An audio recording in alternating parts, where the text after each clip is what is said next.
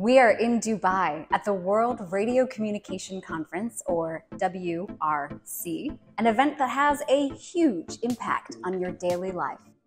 This is where the international rules and standards for the use of radio waves and satellite orbits are established. What does that have to do with you? Everything. Are you watching this on a smartphone right now? Do you have a television? Do you check the weather? Do you want reliable access to emergency services? All of these things, and so much more, are impacted by the rules and regulations that are established right here. And this year, the State Department is the head of the U.S. delegation to the conference.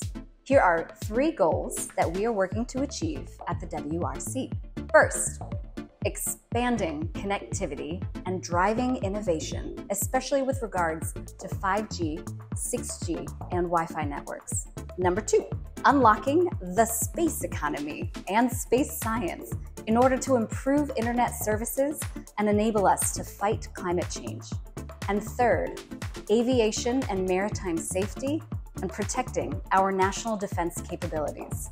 The airwaves and orbital space are critical national resources, and the WRC is our chance to advance U.S. interests in innovation, economic growth, and national security.